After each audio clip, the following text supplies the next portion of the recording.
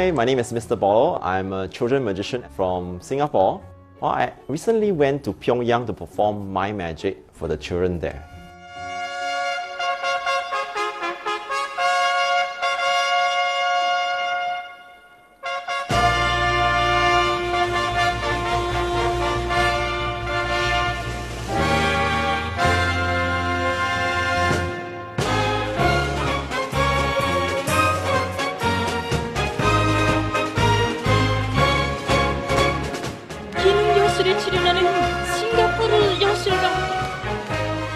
I got to know this festival from another magician, so I contacted the ambassador right here in Singapore and I sent him a video of my act.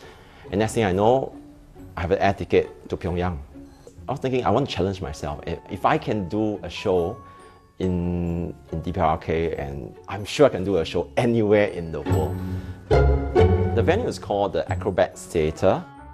Probably about 600 people. It was huge. It's a round theatre.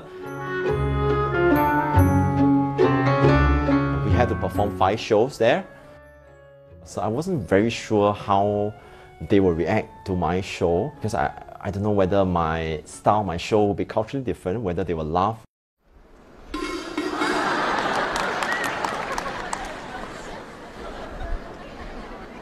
But after the first show, it was great, very good. I get to really connect with the audience.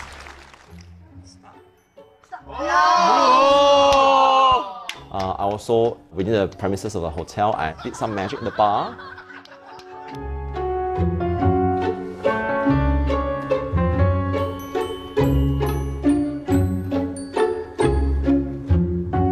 He was just right in front of us. I could just get off my chair and walk in front of him.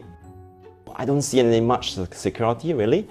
So I was really amazed. I think the country is opening up.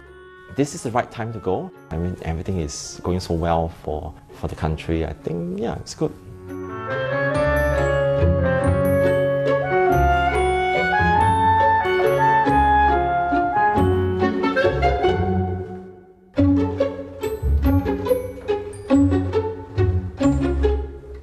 No, I don't think I'm there to whitewash the North Korean image. I'm there as a performer, as a guest to, bring joy to the people there.